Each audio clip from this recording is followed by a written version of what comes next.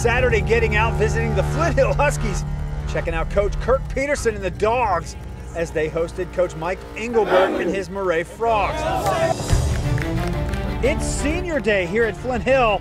Matthew Tremble, one of the many Husky seniors being honored with his mom and dad. What a beautiful facility here at Flint Hill School, just north of I-66 in Oakton, Virginia.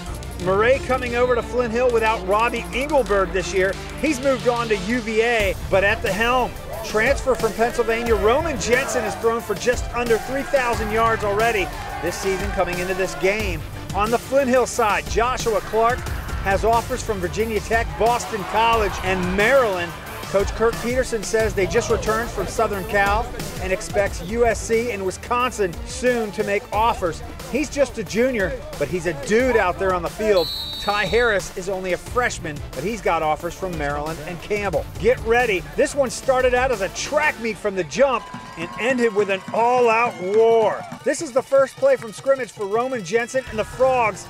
Little high percentage swing pass to DJ Hill. Nobody's gonna touch me. See ya! 57 yards. Maret up 6-0. Manoli, Karagorgas, dropping, hitting Ty Harris.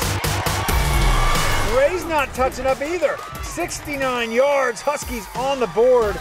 They lead 7-6 with 5:14 to play in the first. Still first quarter. Roman Jensen's gonna find Donovan Calhoun. Watch closely.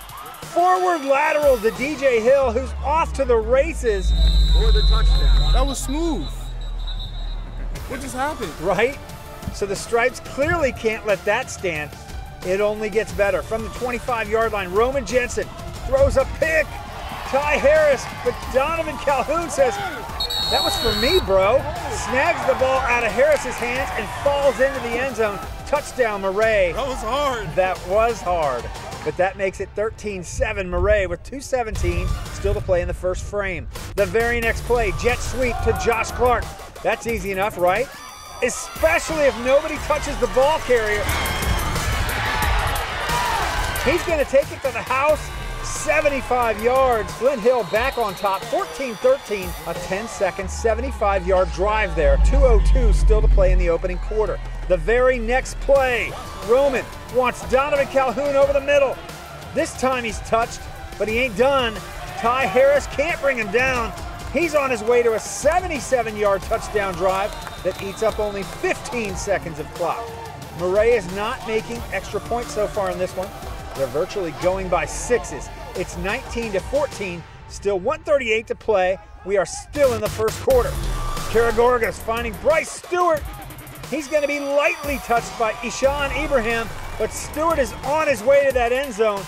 83 yards, touchdown, lead change again. Flint Hill makes it 21-19, 9 seconds to play in the opening quarter. We are almost ready to switch sides. 6 touchdowns covering 386 yards already. After a turnover by Maret's offense, Karagorgas hands it to Andrew King. I don't think he was touched. No, there it goes. DJ Hill got a hand on him, but King is in that end zone, 65 yards, touchdown Flint Hill. They go up 28-19, maybe starting to pull away. 11:26 to play in the half. Couple drives later, Roman, Donovan crossing the midline and just cruising in the open field. It's 28-25, Flint Hill still up by 3. Here's a 3-play, 91-yard drive here. Roman Jensen to DJ Hill. He's off and running. Gets Maret a first down just outside the red zone. Then Jensen back to Hill, down to the 1-yard line. And he's going to keep it. Roman into that end zone. 41 seconds to play, still in the half. 32-28, Maret on top. And that was our score at the break. Second half, Josh Clark moving out to his left side, turns it up. Now he's breaking tackles. Whoop! He's on the corner. He's in, 47 yards, but there's a flag on the play. This one will not count. On to the fourth quarter. No other scoring other than a field goal by Flint Hill. Maret leads at 32-31. Roman drops.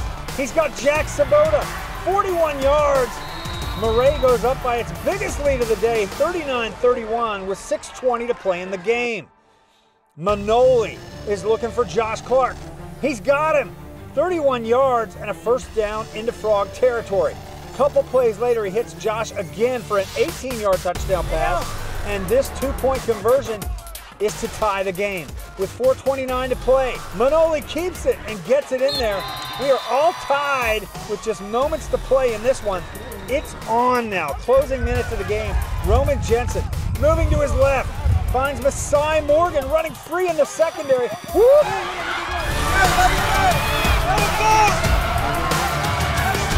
Still on his feet, all the way down to the 11-yard line. 64 yards, but it's coming back. There's a block in the back on the play, and it was on Maret. Roman is gonna have to do it again. He's dropping, looking for Raiden Nieder. Look at that one-handed grab. That play covers 22 yards.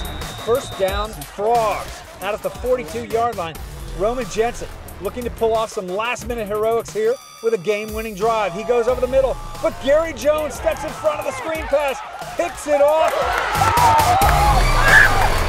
and he is making himself heard. Little Gary, they call him, rumbling all the way in for the score. The Huskies putting this one away. Big time play, big time stay. Shoot out, boys. Come on, dude. Coach P is hyped with little Gary. Yes, sir. They putting it on him. I know who he is. Big time play, but Roman is not done yet. He's stretching this play out, draws the defense, finds Bryce June in the flat, and he's all by himself. He will score, setting up this huge point after. Mike Engelberg will go for two. Roman Jensen keeps it himself and gets in.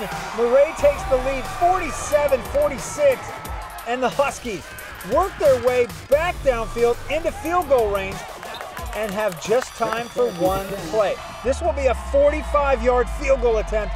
Dylan Logue, plenty of distance, but it's about a foot wide on the right side. Amazing kick, just off. Maret wins a huge non-league game for them. Tuning up right before the DCSAA playoffs start, they will face Sidwell next Saturday at home. The Huskies are done for 2022. It was incredible. I mean, our receivers played well. We had great protection. One of the craziest football games I've ever played in. Your guys, it was over in my mind a couple of times, and they kept fighting. If you look at our kids, you know, we may not be the most talented team out there, we may not be the biggest team, but they don't know any better. They play so hard, and they don't give up. I mean, last week we were in the same kind of game and lost 38-35. But they never gave up, and that's how your team plays, just to play every play the hardest and not worry about the scoreboard. In the end, you're gonna come up with stuff. I mean, Flint Hill is ridiculously talented, but we just never gave up and kept chipping away, and I can't believe the finish of that one. Wow.